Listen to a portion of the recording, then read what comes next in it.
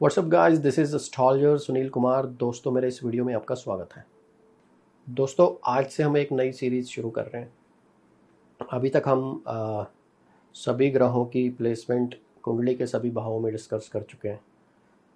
उसके बाद सभी जो ग्रह हैं हमारे अलग अलग भावों में अपनी राशि के अनुसार अलग अलग भावों में आकर महादशा में क्या फल देते हैं, उसको भी हम डिटेल में चर्चा कर चुके हैं, वीडियोस बना चुके हैं। ट्रांजिट में प्लैनेट्स कैसे काम करते हैं, क्या रिजल्ट देते हैं, उनकी भी हम पूरी सीरीज़ एक बना चुके हैं। तो जिन भी लोगों ने वो वीडियोस नहीं देखी, मेरे चैनल को सब्सक्राइब कर लीजिए, उनके पास नोटिफिकेशंस आती रहेंगी। स्पेशली आप मेरे चैनल में जाके उन सभी वीडियोस की जो है प्लेलिस्ट में जाकर आप देख सकते हैं। आज से जो हम स्टार्ट करने वाले हैं वो दृष्टिफल पे वीडियोस बनाएंगे। सूर्य से लेकर केतु तक की वीडियोस हमारी 12 वीडियोस होंगी, जिसमें हम सभी भाव पे चर्चा करेंगे।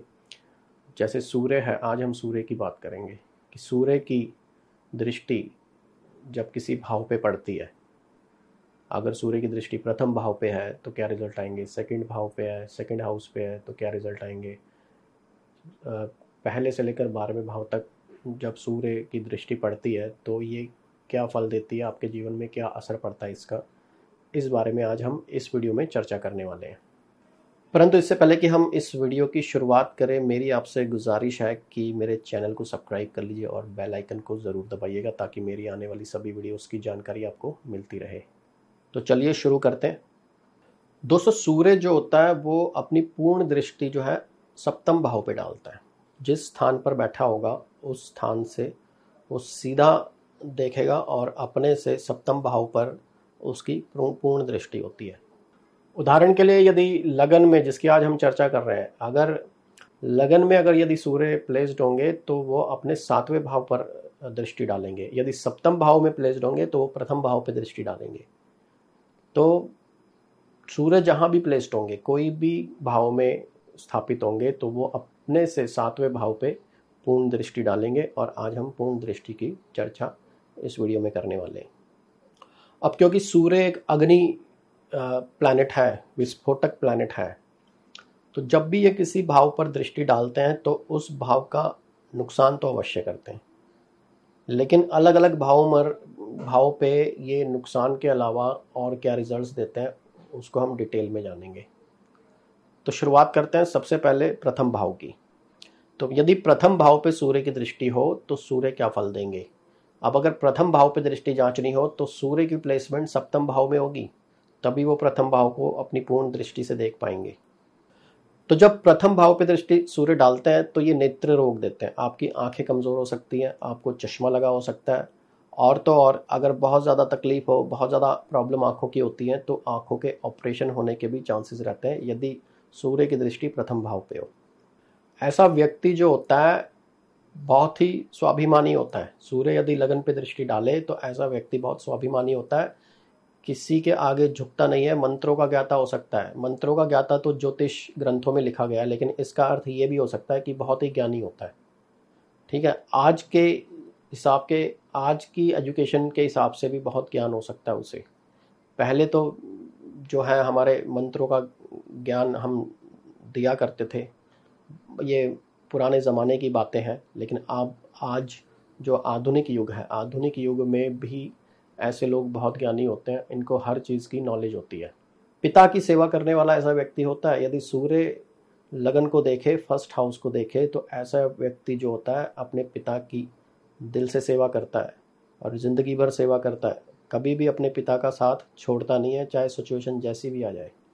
ऐसा व्यक्ति डॉक्टर फील्ड में भी हो सकता है, डॉक्टर हो सकता है पेशे से, और मध्यम वर्ग का धनी हो सकता है। मतलब सूर्य सप्तम भाव से जब प्रथम भाव पे दृष्टि डालता है तो ऐसे व्यक्ति को मध्यम धनी बनाता है, मिडिल क्लास बना सकता है और राज्य से सम्मान प्राप्त करने वाला। यदि किसी गवर्नमेंट सेक्टर में होगा तो ये अवश्य ही गवर्नमेंट की तरफ से इसको मान सम्मान अवश्य मिलता है, कुछ ना कुछ उच्च पद अवश्य मिलता है। तो आगे बढ़ते हैं द्वितीय भाव। यदि सूर्य की दृष्टि द्वितीय भाव पे पड़े तो भी इंसान नेत्र रोगी होता है, चश्मा लगा हो सकता है, आंखें कमज़ोर हो सकती हैं, और अगर ज़्यादा दिक्कत दे क्योंकि अष्टम भाव में सूर्य होगा तभी ये द्वितीय भाव पे दृष्टि डालेगा और आँखों को कमज़ोर करेगा। ऑपरेशन होने के भी चांसेस होते हैं, कई बार ऐसे लोग अपनी आँखों का ऑपरेशन भी करवाना पड़ जाता है। ऐसा व्यक्ति जो है कुटुंब के सुख को कम पाता है, मतलब या तो अपनी फैमिली से दूर रहता है, पढ़ाई के सिलसिले में बचपन में पढ़ाई के सिलसिले में रह सकता है, जवानी में काम के सिलसिले में बाहर विदेश में जाके सेटल हो सकता है। तो कुटुंब से दूर रहने वाला ऐसा व्यक्ति होता है। और सूर्य की दृष्टि जब द्वितीय भाव पे पड़ती है तो इंसान को अपने परिवार से, अपने कुटुंब से पृथक करती है, कहीं ना कहीं दूर कर देती है। ऐसा व्यक्ति अपने पैतृक धन का भी नाश करता है, क्योंकि अष्टम भाव जहाँ सूर्य बैठा है वहाँ से सेकंड हाउस पे दृष्टि डालेगा और अष्टम भाव पैतृक धन का भाव होता है। तो ये अपने पैतृक धन को खर्च कर देता है, बर्बाद कर देता है। यदि किसी गलत संगत में हो या शनि की दृष्टि हो साथ में, तो अवश्य ही ये गलत कार्यों में लिप्त होता है और अपने पैतृक संपत्ति को जो है ख़त्म कर देता है। ऐसा व्यक्ति जिसकी सेकंड हाउस पे सूर्य की दृष्टि होगी, अधिक मेहनत करने पर भी कम लाभ मिलता है इसको। ये मेहनत तो बहुत करेगा लेकिन उसका जो फल होगा वो पूर्ण प्राप्त नहीं होता है, उसका फल उसे कम प्राप्त होता है। इसलिए इन लोगों को जिनकी सूर्य की दृष्टि सेकंड हाउस पे, स्पेशली सूर्य की रेमेडीज़ ज़रूर करनी चाहिए, ताकि इनकी जो फाइनेंशियल स्टेबिलिटी है, फाइनेंशियल कंडीशन है, वो बेहतर हो सके। अब यदि तीसरे भाव पर सूर्य दृष्टि डाले तो ऐसा व्यक्ति सौम्य स्वभाव का होता है, बड़ा शांत किस्म का होता है, राज्य भोगी होता है, मतलब गवर्नमेंट सेक्टर की तरफ से काफ़ी बेनिफिट्स इस जातक को मिल सकते हैं। यदि सूर्य की दृष्टि तीसरे घर में हो तो गवर्नमेंट सेक्टर की तरफ से हो सकता है, किसी गवर्नमेंट जॉब में हो या किसी गवर्नमेंट सरकारी अधिकारी के पद पे हो। तो ऐसा व्यक्ति जो है सौम्य स्वभाव का होता है, गवर्नमेंट की तरफ से इसको फ़ायदा प्राप्त होता है। बड़े भाई के सुख से हीन होता है, मतलब या तो बड़ा भाई होता नहीं है इन लोगों का, अक्सर अगर हो भी तो उससे किसी न किसी कारण मतभेद हो सकता है या बिछड़ना हो सकता है। तो सूर्य की दृष्टि अगर तीसरे भाव पे है तो ऐसे जातक का बड़ा भाई या तो होता नहीं है, अगर होगा तो उसके साथ रिलेशनशिप खराब हो सकता है या उसके साथ जो है बिछड़ना हो सकता है।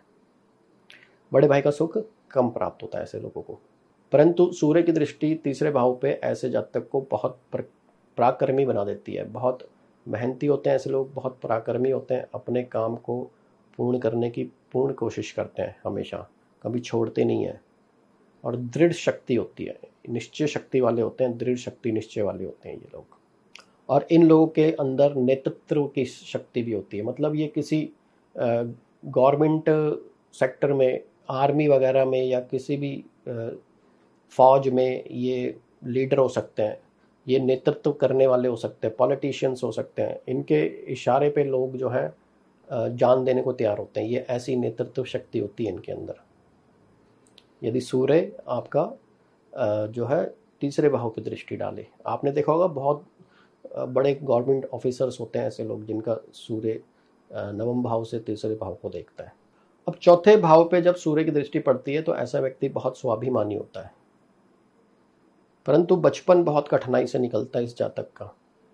जातक बचपन में जो है सुख से हीन होता है, कम सुख में कमी होती है। 22 से 23 साल की उम्र तक इसको किसी भी चीज़ में सुख प्राप्त नहीं होता है, परंतु उसके बाद जो है इसका जीवन ऊंचाई प्राप्त कर लेता है और सुख प्राप्त कर लेता है। यदि चौथे भाव पे कुंडली के, हम जो ये दृष्टियां देख रहे हैं लगन कुंडली से देख रहे हैं, चंद्र कुंडली या सूर्य कुंडली का नहीं है, ये रिजल्ट है लगन कुंडली का, तो आपने लगन कुंडली से ही चेक करना है। ऐसे जातक के पास वाहन सुख बेहतर होता है। सूर्य यदि चौथे घर पे दृष्टि डाले तो बड़ा घर, बड़ी गाड़ी, लग्जरी कार, ऐसी चीज़ों में इस जातक का इंटरेस्ट भी होता है और इसे प्राप्त भी होती हैं। यदि सूर्य शुभ हो और शुभ दृष्टि देखे तो माता का सुख प्राप्त होता है, माता का आशीर्वाद प्राप्त होता है और धनी व्यक्ति होता है, बड़ी बड़ी लग्जरी गाड़ियाँ होती हैं इसके पास और बड़ा घर भी हो सकता है, गवर्नमेंट का हाउस भी हो सकता है यदि ये किसी गवर्नमेंट सेक्टर में है। अब यदि पंचम भाव पे सूर्य की दृष्टि हो तो बहुत बड़ा ज्ञानी होता है, मंत्र का, शास्त्रों का ज्ञाता हो सकता है या किसी एजुकेशनल फील्ड में एक्सपर्ट हो सकता है, पीएचडी होल्डर हो सकता है ऐसा इंसान, यदि सूर्य की दृष्टि पंचम भाव पे हो। परंतु प्रथम संतान को नुकसान पहुंचाती है ये दृष्टि। प्रथम संतान या तो होती नहीं है, या मिसकैरेजेस हो जाते हैं, या जो है प्रथम स्थान की सेहत जो खराब रहती है। सूर्य की दृष्टि प्रथम संतान के लिए अच्छी नहीं होती है। और यदि पुत्र ना हो तभी चिंतित रहता है ऐसे व्यक्ति, और पुत्र हो जाए तब भी चिंतित रहता है, क्योंकि पुत्र की तरफ से समस्याएं इसे अवश्य प्राप्त होती है। अधिकतर ऐसे लोग नौकरी करते हैं, व्यवसाय कम करते हैं, और इनकी जो स्पेशली प्रॉब्लम क्रिएट होती है वो अपने पुत्र के द्वारा होती है। पुत्र की संगत गलत हो सकती है, या पुत्र के साथ मतभेद अवश्य रहते हैं ऐसे लोगों के, यदि सूर्य की दृष्टि पंचम भाव पे हो। अब अगर सूर्य की दृष्टि छठे भाव पे हो तो ऐसे जातक के बाएं नेत्र में, मतलब लेफ्ट आई में जो है प्रॉब्लम रहती है, परंतु ये शत्रुओं के लिए घातक होता है। जो इनके दुश्मन होते हैं उनको ये बड़ी आसानी से पराजित कर देता है, या ये कह लो कि इनके दुश्मन इनका कुछ बिगाड़ नहीं सकते हैं यदि सूर्य की दृष्टि छठे घर पे होगी। परंतु ये लोग जो है कर्जा बहुत कर लेते हैं, अपने ऊपर कर्जा बहुत ले लेते हैं, और अधिकतर इनके ऊपर कोई ना कोई लोन हमेशा होता है, कोई ना कोई कर्जा हमेशा होता है, जिससे ये चुकाने में इतने ज़्यादा समर्थ नहीं हो पाते हैं। और मामा मौसी, मामा पक्ष जो होते हैं इनके, वो इनकी तरफ से काफ़ी सुख प्राप्त करते हैं। मतलब इनका रिलेशनशिप जो है अपने मामा मौसी के लिए अच्छा होगा, और इनके मामा मौसी की जो कंडीशन होगी, उनकी जो जीवन शैली होगी वो बहुत अच्छी होगी यदि सूर्य छठे भाव पे दृष्टि डाले। अब यदि सप्तम भाव पे दृष्टि सूर्य डालेगा तो ऐसा व्यक्ति जो है एक व्यापारी होता है, परंतु हमेशा कर्ज में रहने वाला, हमेशा ऋण में रहने वाला, कर्जा बहुत कर लेता है अपने ऊपर, बहुत उग्र स्वभाव का होता है, बहुत गुस्से वाला, बहुत घमंडी किस्म का इंसान होता है यदि सूर्य की दृष्टि सप्तम भाव पे हो। जीवन के प्रथम भाव में ये दुखी रहता है। मतलब ये समझ लो कि बचपन जो है इस जातक का कष्ट में निकलता है, परंतु इस जातक का जो जवानी का टाइम होता है, करियर का टाइम होता है, वो बेहतर रहता है। करियर के टाइम में, जवानी के टाइम में ये सुख प्राप्त करता है। परंतु इस जातक के जो है विवाह संबंध अच्छे नहीं रहते हैं। ये 23 से 24 साल की उम्र में अपने विवाह का नाश करने, अपने विवाह को जो है ख़त्म कर देता है, या डाइवोर्स होने के चांसेस रहते हैं। इसके जीवन साथी की ज़िंदगी जो है बहुत अच्छी नहीं होती है। कई बार हेल्थ प्रॉब्लम्स बहुत ज़्यादा होती हैं, कई बार डाइवोर्स के कारण बिछड़ना हो सकता है, या मृत्यु के कारण भी ये अपने जीवन साथी से बिछड़ जाते हैं ये लोग, जिसका सूर्य की दृष्टि सप्तम भाव पे होती है। तो इन लोगों को अपने जीवन साथी का विशेष ख्याल रखना चाहिए, उसकी हेल्थ का ख्याल अवश्य रखना चाहिए। और इन लोगों की जो विशेष प्रॉब्लम होती है वो ईगो प्रॉब्लम्स होती है रिलेशनशिप में। जिनका अगर सप्तम भाव पे सूर्य की दृष्टि होगी तो रिलेशनशिप में ईगो प्रॉब्लम अवश्य होगी, और जीवन साथी के लिए ये दृष्टि घातक होती है। जीवन साथी को या तो अलग कर देती है आपसे, या मृत्यु तुल्य कष्ट भी दे सकती है। तो इस सूर्य का भी उपाय करना बेहद ज़रूरी है अगर इस टाइप के रिजल्ट्स आ रहे हैं। अब अगर सूर्य की दृष्टि अष्टम भाव पे पड़े तो ऐसा जातक बहुत व्याभिचारी होता है, इसके अनैतिक संबंध बनते हैं, व्याभिचार में लिप्त होता है, सेक्सुअल एक्टिविटीज़ में लिप्त रहता है ऐसा जातक। बवासीर जैसी प्रॉब्लम्स रहती हैं इन लोगों को। यदि सूर्य की दृष्टि अष्टम भाव पे हो तो बवासीर रिलेटेड प्रॉब्लम्स रह सकती हैं। और ऐसे लोग झूठ भी बहुत बोलते हैं, अधिकतर झूठ बोलते हैं अपने किसी भी कार्य को करने के लिए, झूठ का सहारा बहुत लेते हैं यदि सूर्य की दृष्टि अष्टम भाव पे हो। और ऐसे लोग अष्टम भाव पे सूर्य की दृष्टि पड़ने के कारण कई बार 2 नंबर के कामों में भी लिप्त होते हैं। जो काम इनको नहीं करने चाहिए वो काम भी ये कर देते हैं। नवम भाव पे यदि सूर्य दृष्टि डाले तो ऐसा जातक बहुत धार्मिक किस्म का होता है, और भगवान से, ईश्वर से डरने वाला होता है। धर्म कर्म के कार्यों में लिप्त रहता है, धार्मिक होता है, भगवान से डरने वाला होता है, ईश्वर से डरने वाला होता है ऐसा जातक। परंतु ऐसे जातक को बड़े भाई का सुख कम प्राप्त होता है, या तो बड़ा भाई होता नहीं है, या बड़े भाई से अलग किसी भी सिचुएशन के कारण होना पड़ता है। दशम भाव पे यदि दृष्टि पड़े तो ऐसा जातक जो है राज्य से सम्मान प्राप्त करता है, मान सम्मान बहुत अधिक होता है इस जातक का। किसी सरकारी फील्ड में उच्च अधिकारी हो सकता है, पॉलिटिक्स में कोई बड़ा नेता हो सकता है, गवर्नमेंट की तरफ से ऐसे जातक को बहुत मान सम्मान प्राप्त होता है। ऐसा जातक धनवान भी होता है, बहुत धन होता है, परंतु माँ के सुख से हीन होता है। माँ से बिछड़ना हो सकता है, बचपन से ही माँ से बिछड़ जाए, या जवानी में बिछड़ जाए, परंतु माँ से बिछड़ना हो जाता है, किसी भी कारण हो सकता है, या तो अलग रहते हैं या माता जी की इनकी मृत्यु जल्दी हो जाती है। परंतु यदि यहाँ पर सूर्य उच्च का होगा तो अवश्य ही इसे माँ का सुख प्राप्त होगा अपने जीवन में, और उच्च वाहन का, लग्जरी गाड़ियों का सुख प्राप्त होता है। तो सूर्य की दृष्टि जो है दशम भाव पे अच्छा रिजल्ट देती है। 11वें भाव पे यदि सूर्य की दृष्टि हो तो ये दृष्टि जो है धन लाभ करवाती है। ऐसे जातक के पास काफ़ी धन आता है, चाहे ये नौकरी करे चाहे ये बिजनेस करे, इन लोगों के पास अच्छा धन होता है। परंतु प्रथम संतान के लिए ये दृष्टि खतरनाक होती है, प्रथम संतान का नाश कर सकती है या प्रथम संतान के जीवन में पीड़ा दे सकती है। इसलिए इस सूर्य का उपाय करना भी ज़रूरी होता है। कई बार मिसकैरेजेस की प्रॉब्लम देखी गई है यदि सूर्य 11वें घर पे दृष्टि डाले तो। ऐसा जातक बहुत बुद्धिमान भी होता है और स्पेशली बिजनेस में ये बहुत अ, अच्छा नाम कमाता है। एक बहुत अच्छा बिजनेसमैन बन सकता है, बिजनेस टाइकून बन सकता है, और बहुत ज्ञानी और इंटेलिजेंट पर्सन होता है, बहुत ही विद्वान और ज्ञानी पर्सन होता है। अगर 12वें भाव पे सूर्य की दृष्टि हो तो ऐसा जातक अधिकतर प्रवास में रहता है, देश विदेश की यात्राएं करता है। अपने जन्म स्थान से दूर रहकर इस जातक की तरक्की होती है।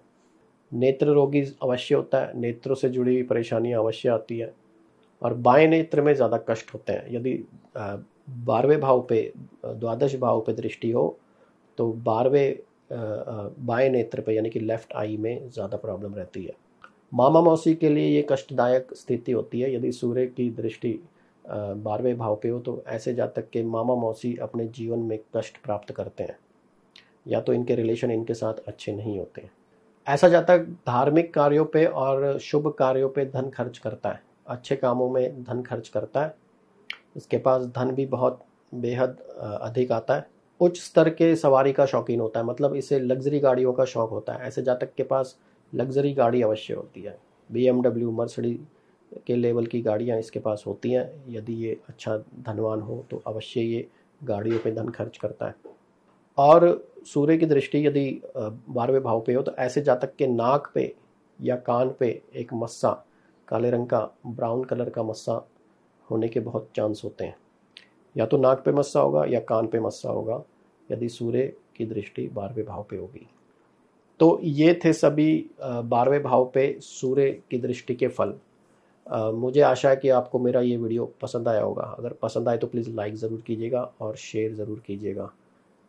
अपने किसी भी प्रॉब्लम के लिए, एस्ट्रोलॉजिकल रेमेडीज़ के लिए जो है, यदि आप अपनी कुंडली का निरीक्षण मुझसे करवाना चाहते हैं तो मेरा नंबर आपको स्क्रीन पे मिल जाएगा। व्हाट्सएप के ज़रिए आप मुझे कांटेक्ट कर सकते हैं। मैं पेड कंसल्टेशन करता हूँ, फ्री कंसल्टेशन नहीं करता हूँ, इसलिए विशेष ख्याल रखें। फ्री कंसल्टेशन के लिए कांटेक्ट ना करें, आपकी अति कृपा होगी। अब हम मिलेंगे हमारे नेक्स्ट वीडियो में, तब तक के लिए धन्यवाद।